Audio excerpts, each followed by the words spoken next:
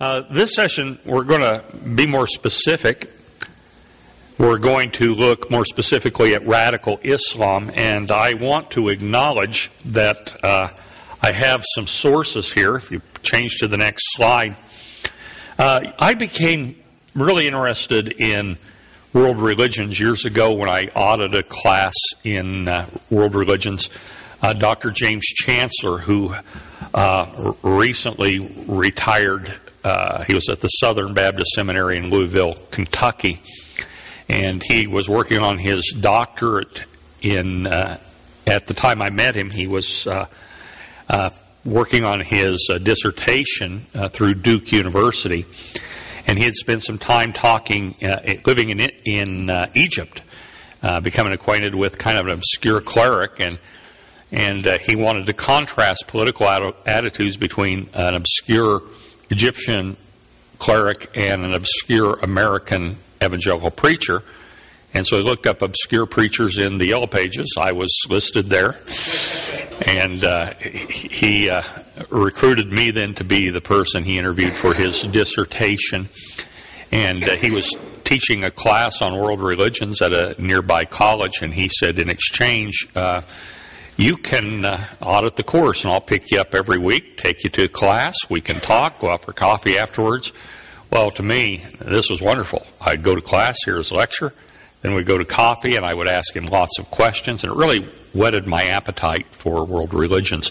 I kept his classroom notes, and so some of what I'm going to be presenting comes from those notes, which, and I mention it because, not only because I don't want to plagiarize, but also look at the date. 1986, and the Iranian Revolution was still fresh in everyone's memory. His notes really predicted a lot of things that have come to pass. The other source, I've been asked for a good book. Dinesh D'Souza's 2007 book, The Enemy at Home, is a really good book explaining why they hate us. Everyone hated this book. Conservatives hated the book because it disagreed with their theory. And liberals hated the book because it disagreed with theirs. And the subtitle of this book it has to do with liberal culture and how it has created, at least exacerbated our problems with the Islamic world. But when I saw a book that's hated by everyone, I thought it might be worth reading. And I was right. And the advantage is Dinesh D'Souza was raised in India. And so he has the perspective of someone who actually grew up in a majority world culture. And so he's looking at the things through that lens. So he is a political conservative in this country, of course, but he's not looking at the thing from the lens of a political conservative. As a matter of fact, he says, you guys got it wrong. And he's not looking at it from certainly the lens of an American liberal. Rather, he's looking at it the way someone from the developing world or the majority world is going to look at us. And this book, I can get it. I looked, and you can get it for a penny at Amazon Marketplace. It didn't sell a lot. I think it's one of the best books D'Souza read, especially if you want to know specifically why they hate us. And so it's very readable, and I would recommend it. To begin to understand radical Islam, you have to understand the collision between Islam and the modern world. The 16th century, the 1500s, marks the beginning of what is called the modern world. The key date, just a little bit before that, was 1492, at the very end of the 15th century. This was the dawn of the modern era. And if you had looked at the world at that time, the number one military power in the world was Islamic. The Ottoman Empire was the most powerful military force. It was the world's superpower, and it controlled the trade routes to the rest of the world. Part of the reason for the Age of Exploration was to try to find an alternate route to China, to the East Indies, so that you could cut the Ottoman Empire out of things. In addition to the Ottomans, there were two other great Islamic powers. You might think, well, at least Europe was number two. No, it wasn't. The Iranians, the Shiite Empire, was an Islamic empire that was second in power only to the Ottoman Turks. And if you went further east, you would have come into another great Islamic empire, the Mughal Empire in India. And they controlled all of the Indus Valley, Pakistan, northern India. The most powerful, most sophisticated, most advanced civilizations on the planet were all Islamic. Europe was a backwater. So that's the way it would have been at the dawn of the modern age. In the Islamic world, there was a flowering of Islamic culture. There was a golden age. For example, in Iran, in the Shiite Empire, some of the most beautiful poetry that the world has ever known was being produced during this time. But within 200 years, everything changed. An event known as the Great Western Transmutation occurred. And for reasons that are still debated among historians, the West suddenly took off. And nothing like it has ever happened before in the history of the world. Excuse me.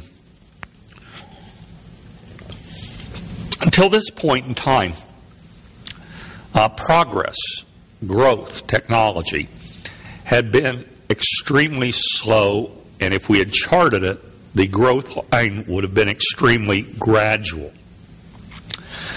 You could have fallen asleep 100 years before, and when you woke up, there would not have been much of an adjustment. Not much would have changed. Very few new inventions would have been brought online. So human progress, if you want to look at it in terms of knowledge and technology and so forth, was very slow. And everything was proceeding about the same rate. And then all of a sudden, the West took off. Vroom. Nothing like it in history. And here's kind of the chart. You see the rest of the world with a blue line there. And that's kind of the way human progress was going. And you notice that the West is below that, because the West was not doing as well as other places. The Islamic world, it was a little better. You go to China, it's a little better. If you would have predicted at the beginning of the modern age that some civilization was going to take off and have this enormous growth, you would not have predicted Europe. You would not have predicted the West. You might have predicted China, because China was really advancing fairly quickly, and it looked like they were poised to become expansive, and all of a sudden they retreated in on themselves and nothing happened. And if you had guessed, if you were a political observer and said some civilization here is going to take off in 200 years from now, it's going to be in a position to dominate the world, you would have guessed it would have been one of the three Islamic civilizations. The West was divided. When Rome fell, it broke apart into various factions. The West was not much of a factor. And then 1492 happens, and you can see the growth curve after that. The Islamic world was among the first to feel the winds of change. Things were beginning to change when the Muslims were driven out of Spain. The last Muslim stronghold in Granada fell in, guess what year? 1492. And so the Muslims, until then they had been expansive. They had been expanding. Or at least they were holding their own. And then there was the Reconquista, as step by step the Spanish drove the Muslims out of the Iberian Peninsula. By the way, Muslims still believe it's theirs as part of the House of Islam. If it's ever part of the House of Islam, it's always a part of the House of Islam. But what this meant was the Spanish became some of the most fierce fighters in the world. You see then what they did in the conquest of the New World and the way in which they went about that. So the Islamic world was the first, among the first, to begin to feel as the West began to flex its muscles and begin to move out of what is really the Dark Age, the Middle Ages. Now, a question we want to consider is, why did it happen? And historians, as I mentioned, are divided. One explanation was just blind luck. As they were looking for a way around the Muslim powers that controlled the trade route, they found the Americans and they discovered gold. And all of a sudden, there was this dramatic increase of wealth throughout Europe. And it threw the rest of the world into inflation. Well, that happened. But some historians say that's what it was. But most historians say, well, not enough. Capitalism is often cited because capitalism produces wealth. And the introduction of capitalism into the European democracies is often credited. Capitalism spurred technological innovation. And capitalism, wealth, and the means of production then shifted from the land. The Muslims controlled a lot of land. They did a lot of farming on that land. But within 200 years, wealth had shifted. It was in the banks. It was in commerce. It was in newly emerging industries. Capitalism changed the world, and many feel that it left the world behind then. The European nations had capitalism. The Muslim world did not. It went against some of their most cherished ideas and values, and so the West left the rest in their dust. Nationalism grew up during this time. You saw the emergence of the nation state. People began to find their identity in the nation they were a part of, the language group they were a part of. The West, for whatever reason, found itself, and the nations in the West began to find themselves in a position because of the growth of technology, military might, wealth. They found themselves in a position to redefine the world. And they did it. And the world has never seen anything like it before. Innovation, change, progress became the norm in Europe, where the other places in the world continued to maintain and defend the way it had always been. Europe was changing, and change was embraced. A second important question we want to consider is, how did all this impact the Islamic world then, as they begin to find themselves eating the West's dust? Well, one of the things that was a problem was the very concept of law. We talked about this briefly. In the West, something new emerged, democracy. And human beings began to see themselves as the source of law. And the laws they wrote were flexible. They were constantly changing to adapt to the needs of the time. In the Islamic world, law comes from God. You don't change the law of God. God's law is perfect. Well, as the West became increasingly able to impose its will on the rest of the world through colonization, democracies and legislatures began to be forced upon the Muslim world. Let's take countries in sub-Saharan Africa that were Muslim. They were colonized by the French, the British, the Germans, the Belgians. And suddenly they found parliaments there, and democracy, and Western liberal values, liberal with the, not in the modern sense of the term. And these things were foreign to them and offensive to them from a theological standpoint. And to them, it looks like godlessness. You in the West, you're Christians. You have the book. You have the Ten Commandments. Why should you not just be finding out ways to better implement the law you already have? Why are you writing new laws? Why are you creating laws? You're not God. So the West was culturally and theologically offensive.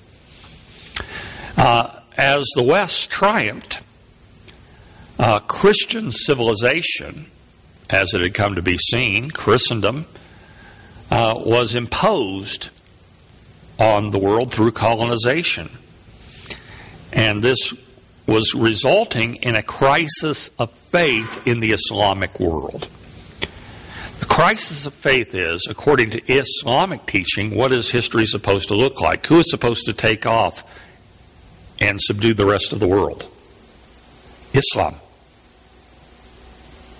Who took off? Christendom. So, the exact opposite of what was supposed to happen happened. Christian civilization had triumphed over the rest. And Christian civilization was forcing its values upon the rest of the world. And the rest of the world was increasingly powerless from stopping it from happening. Britain destroyed the Mughals. Iran was isolated, and then it was Persia. The last bastion of Islamic influence and power was the Ottoman Empire, which was becoming called the sick man of Europe, because it was in visible decline, and everywhere the Muslim looked, the West was what Islam was supposed to be. And this resulted in an enormous crisis of faith. Islam had always believed that it was destined to be what the West had become. Big event, catastrophic event. There was still a caliphate with someone considered to be an appropriate leader of the Ummah existed in Sunni Turkey and the areas controlled by the Turks. The Turks lost the First World War. The Ottoman Empire fell. The caliphate was abolished by the man who became the leader of Turkey, a general who directed the Turkish forces at Gallipoli, where so many Australians and Englishmen lost their lives, became the leader of Turkey. His name was Ataturk. He's greatly celebrated in the West. One of the first things he did was to abolish the caliphate. He was determined that if Turkey was going to be able to be a viable power in the New World, it had to modernize, it had to westernize. And he drug Turkey kicking and screaming into the modern world. But for devout Muslims, this was a hard pill to swallow. The West had won. The Ottoman Empire was broken apart. You still had Turkey controlling Turkey, what is today Turkey, but the rest of the Ottoman Empire was now divided among the victorious allies of the First World War. You had, British sections. You had French sections.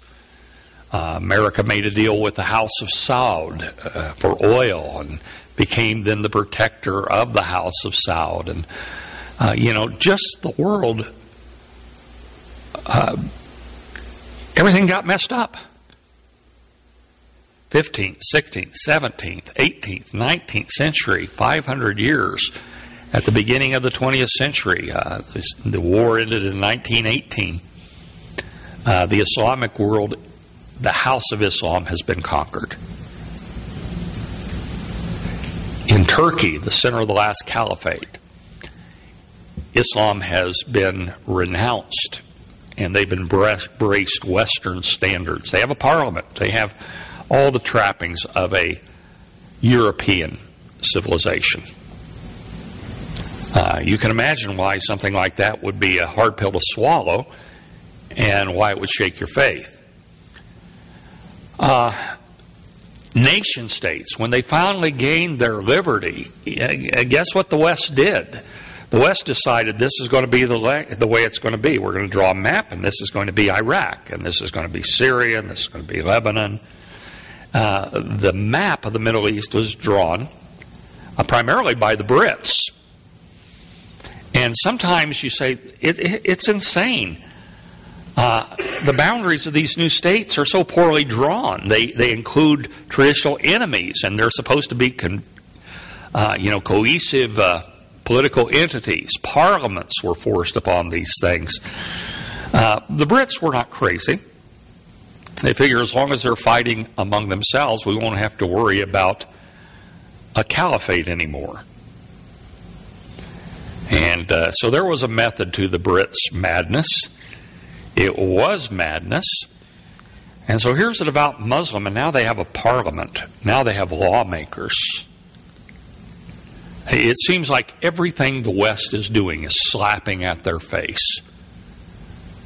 And crisis of faith and producing an underlying anger. The worst moment was when the West, after the Second World War, established a Jewish state on Muslim land. This was at the very least a pan-Arabic tragedy, but the Islamic world is nothing if united on nothing if it is not united in its hatred for the Jews. And here the victorious West once again imposes its will on the region and plants a Jewish state. To this date, the date of Israel's founding, which is May 15th, 1948, this date is referred to as Yom an-Nakba, or just Nakba, the day of the tragedy.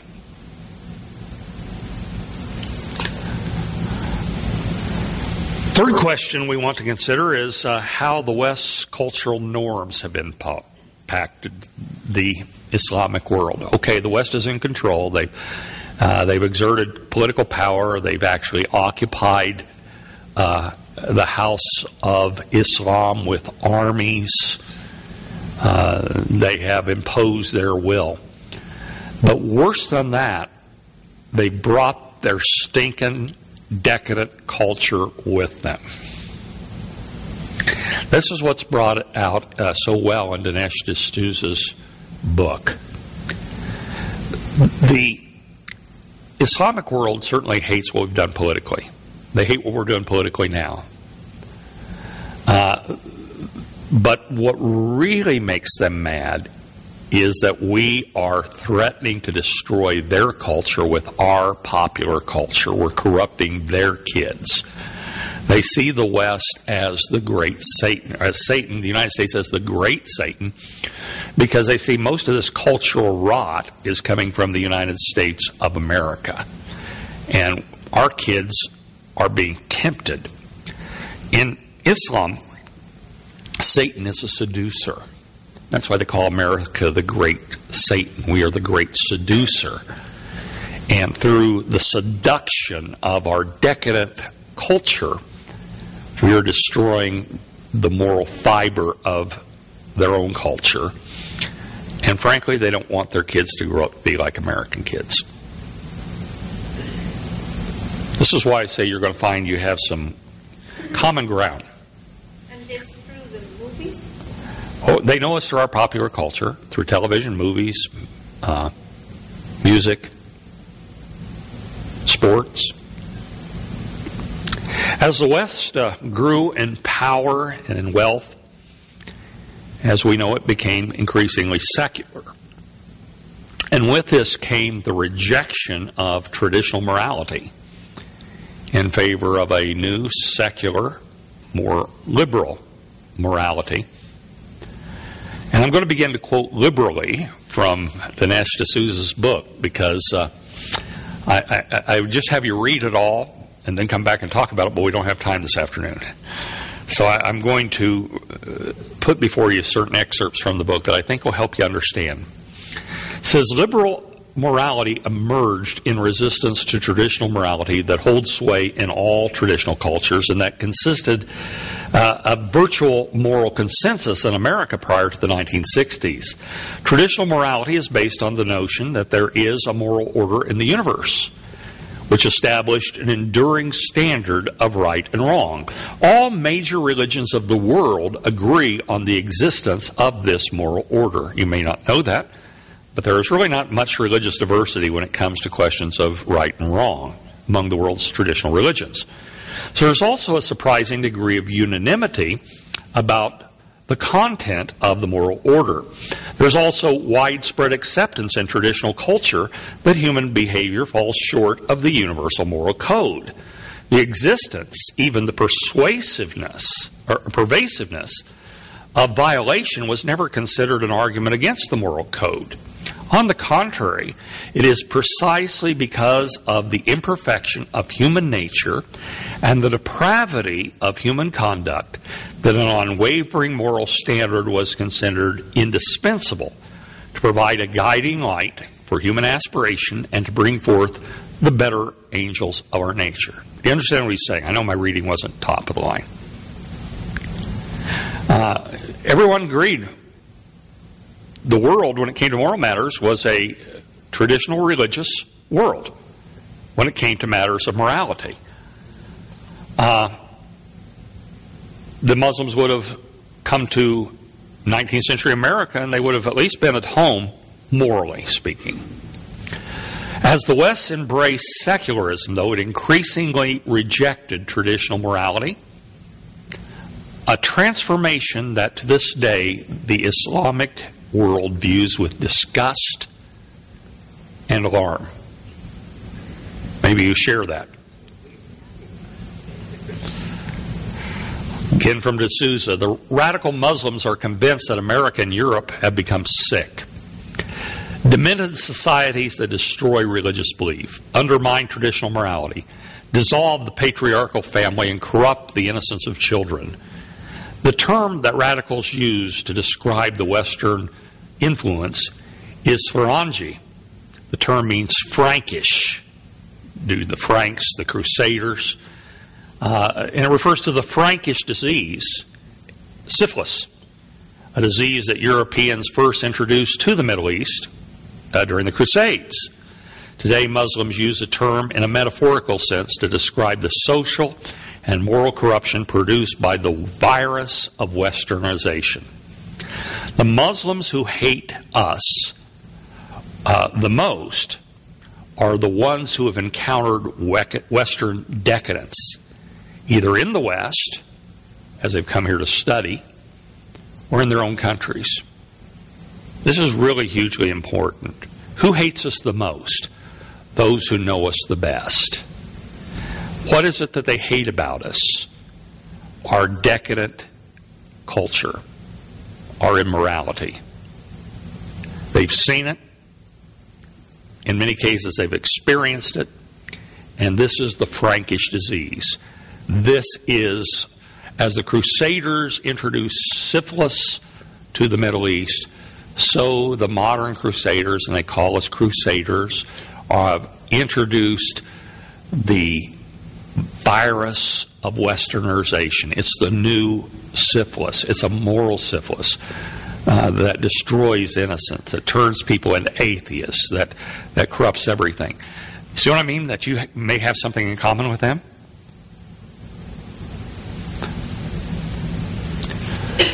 This is from some graffiti that was found. It's been found all over Iraq right after Iraq fell. People wrote this on the walls. Marriage of the same sex became legal in America. It hadn't yet. It's this with the mafia and drugs. It should be, is this with the mafia and drugs what you want to bring to Iraq, America? Is this the freedom you promised? Good question, huh? The graffiti began to appear after the fall of Baghdad in 2003. Interestingly, a decade before same-sex marriage became legal in the United States. But they saw the handwriting on the wall, and so they wrote it on their walls. Do you know who Ayman al-Zawahiri is? He's the head of Al-Qaeda. He was the right hand of Osama bin Laden. And he said this: the freedom we want is not the freedom to use women as a commodity to gain clients, win deals, or attract tourists. It's not the freedom of AIDS and an industry of obscenities and homosexual marriages. It's not the freedom of Guantanamo and Abu Ghraib. You know, what was offensive about Abu Ghraib to the Arabs? The female soldier with the... It was pornography. Here was out and out, these men were being sexually tortured, and a woman was pictured being in charge of them. They said, this is American girls for you. This is America. We don't want that. If that's freedom, you guys think your freedom is so great. We look at your freedom, what do we see? We see women used as commodities.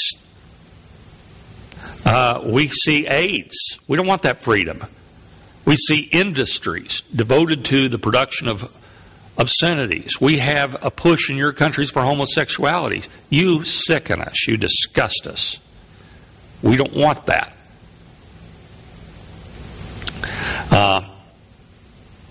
This would be something you can understand why Dinesh D'Souza's book was hated by liberals. Because what he says is, this is really what it's about. It's about culture. Again from D'Souza, isn't it true, as many Americans believe, that American culture is broadly appealing around the world? Yes. And this is precisely why America is the main target of Islamic radicals. Decadence is arguably worse in Europe than America.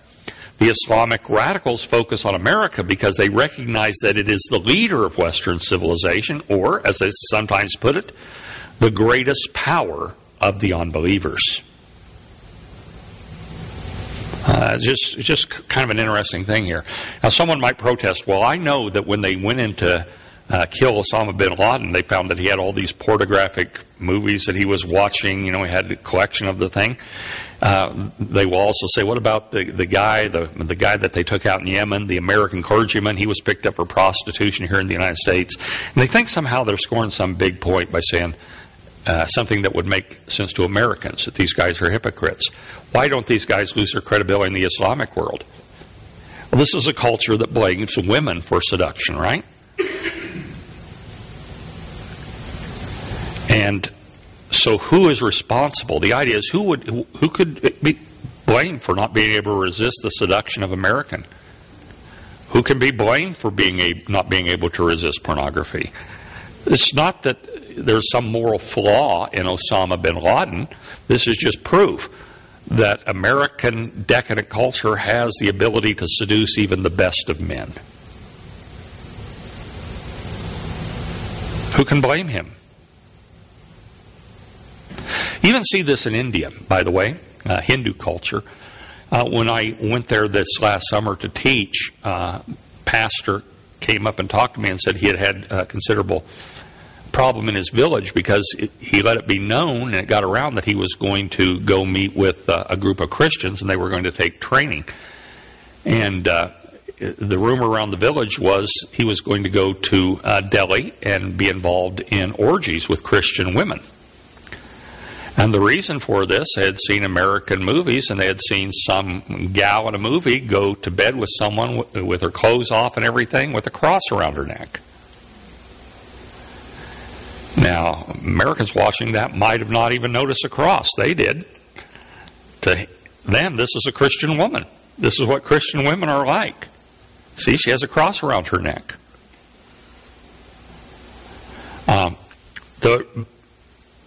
Most of the world finds us offensive, while they find us attractive. Isn't it true many Americans believe that American culture is broadly appealing? Yes, it is. And they look and say, the thoughtful people and the leaders of those countries, and particularly the religious leaders of that country, says, this isn't good. And in the Islamic world, they say, this is what we want to be. We're going to have gay marriages. We're going to have AIDS. We're going to have all these epidemics. Our kids are going to be disrespectful to their parents. We're going to have a feminist revolution in our country. We don't want this crap. Whoops. Talked like I did at school. That's exactly what they say. Only they say it in Arabic. As opposed to French, like me. Another quote by Dinesh D'Souza: there is a growing belief in traditional cultures, a belief encouraged, but by no means created by Islamic fundamentalism, that America is materially prosperous but culturally decadent. It is technologically sophisticated but morally depraved. As former Pakistani Prime Minister Benazir Bhutto put it, within the Muslim world, there is a reaction against the sexual overtones that come across in American mass culture. America is viewed through this prism as an immoral society. What angers religious Muslims is not the American Constitution, but the scandalous sexual mores they see in American movies and television. What disgusts them is not free elections, but the sights of hundreds of homosexuals kissing one another and taking marriage vows. In other cultures, China, Nigeria, India, there are similar concerns that American culture and values are destroying the moral basis of these traditional societies. This resistance is summed up in a slogan often used by Singapore's former Prime Minister Lee Kuan Yew: modernization should be without westernization. I just ruined his statement. They're interested in technology, sure. They want to modernize things. They want indoor plumbing. But they don't want to become us. What this means is that traditional cultures want prosperity and technology, but they don't want to be like America. Is this kind of helping you see where they're coming from? This would be radicals and non-radicals. There is a general consensus in the developing world that America is depraved, and we have cultural imperialism going on as they're forcing their depravity on the rest of us. Fundamentalist Muslims then portray America as nominally Christian, but de facto an atheist society. Although people in America call themselves Christians, their actions prove that they're indifferent to God and that their real religion is materialism. Have they nailed us pretty well? They begin to think that maybe they're right about America. Maybe not in their tactics, but at least their diagnosis of us, not too far off the mark, is it? Let's move on. This guy's important. Sayyid Qutb. He is probably the most influential Islamist thinker of the 20th century. He spent time in America. He went to school here. He visited churches in the U.S. before he returned to his native Egypt in 1950s. He would eventually die because of his Islamic radical activities. And he observed that even when Christians go to church, it's usually just for social display to meet members of the opposite sex. Well, he didn't visit churches like ours, did he? Well, yes, he did. He says Protestant preachers are mainly entertainers who put on all kinds of circus antics to attract listeners and then measure success by how many people come marching down the aisle. This was in the 1950s. By the way, J.I. Tozer was writing much the same thing. He could see it coming and could see where it would lead to. A culture in which anything you do to get a crowd becomes acceptable. It's a shame, isn't it? Here's a guy that heard the gospel. But what he saw with his eyes was a more powerful message than what he heard with his ears. And he went home and became the intellectual father of the modern radical Islamic movement.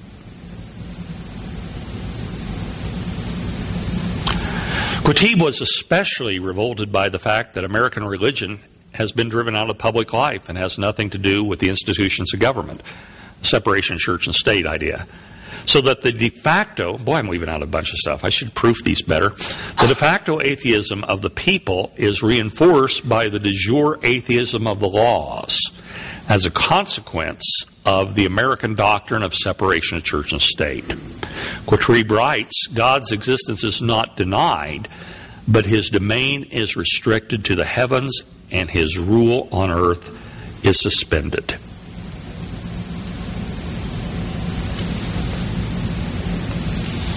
Qutb was also appalled by the most tragic result of America's sexual ethics, the breakdown of the American family.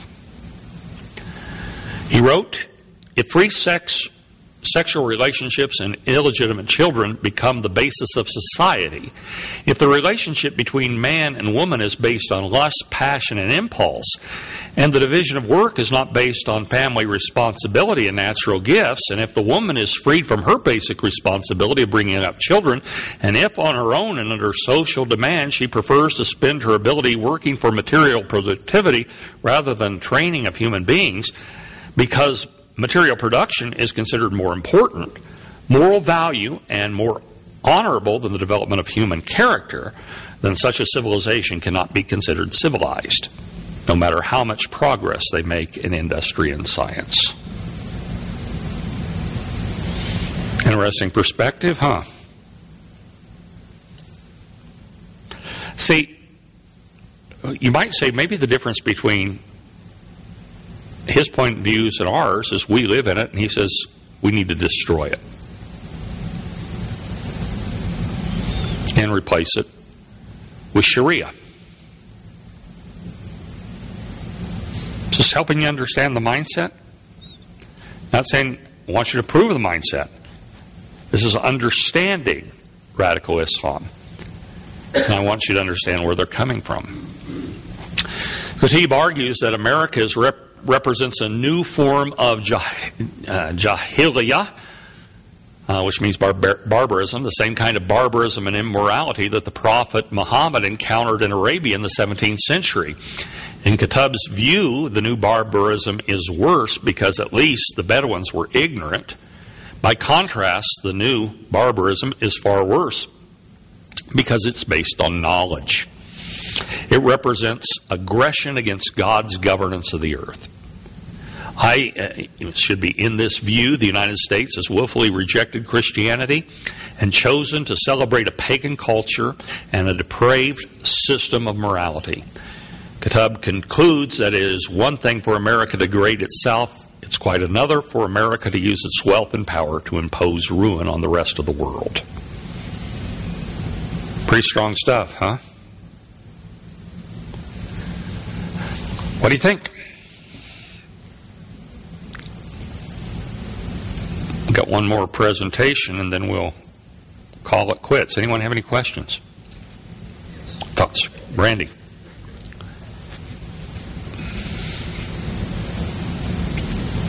Why did I have so many typos? Is that the question? No, nothing like that. I'm going to go back from before the break at noon with the first question. That is, what dictates when a piece of land becomes the house of Islam? When it's conquered. Whenever it's conquered and forced to submit, the people on that piece of land forced to submit to Islam, it forever then becomes part of the house of Islam. All right, thank you. And the next question is, at the time of World War I, at the end of the Caliphate,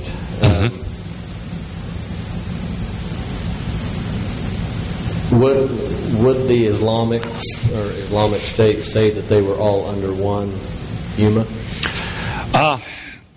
Probably the Sunni of the world would have looked to the caliphate as their spiritual home, even if they were not under its geographic control, because the caliphate that was set up was legitimate. And we can't go into completely, but a devout Muslim would have some responsibility toward and respect for that caliphate. This would not have been true of the Shiites, because the caliphate waits for the arrival of the rightful caliph, the 12th imam. And so though they would have an Islamic state, or what they call themselves today, an Islamic republic, they have not declared a caliphate.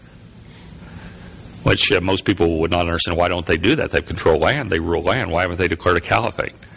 It has to do with their eschatology. Explain that just a little bit. The eschatology. Their eschatology would be their view of the end times. In the last days, the Mahdi, which they believe will be the 12th Imam, will reappear. There's different kinds of Shiites. There's 7ers, 5ers, and 12ers. The present government of Iran is 12er, and they believe that there were 12 lawful descendants, caliphs of the Prophet. The 12th of these disappeared.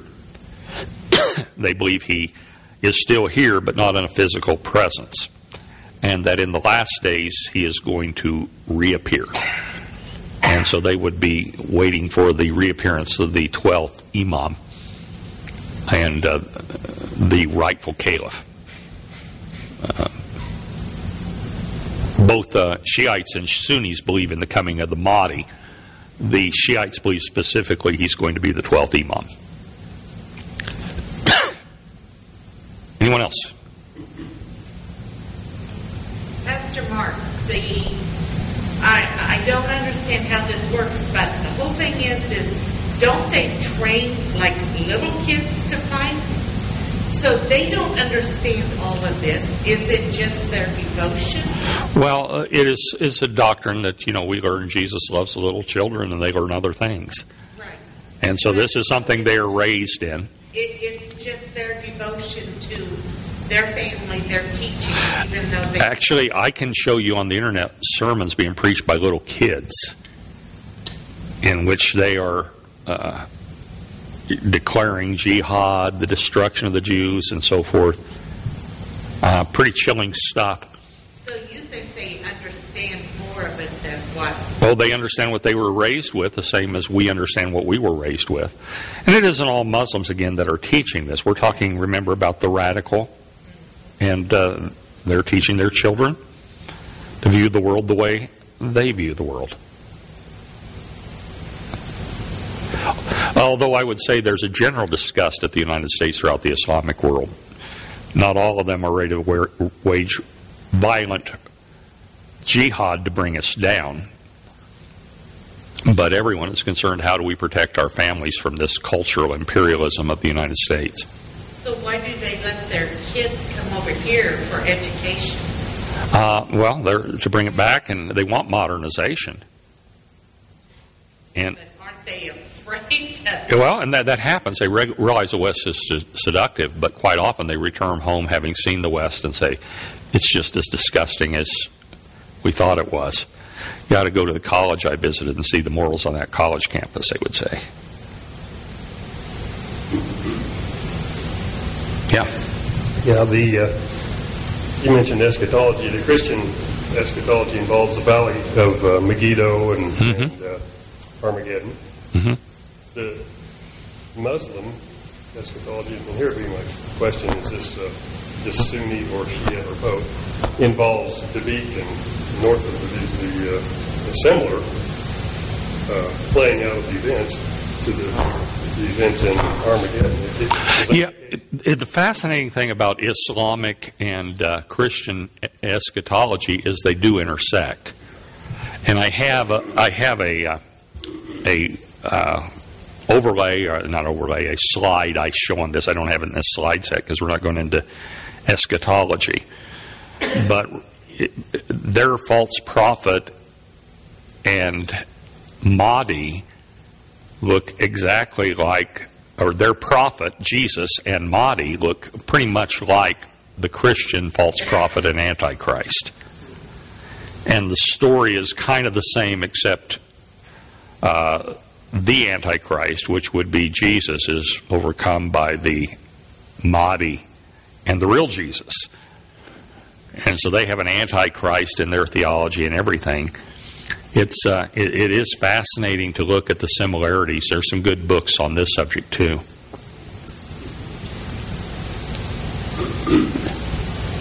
Any other questions?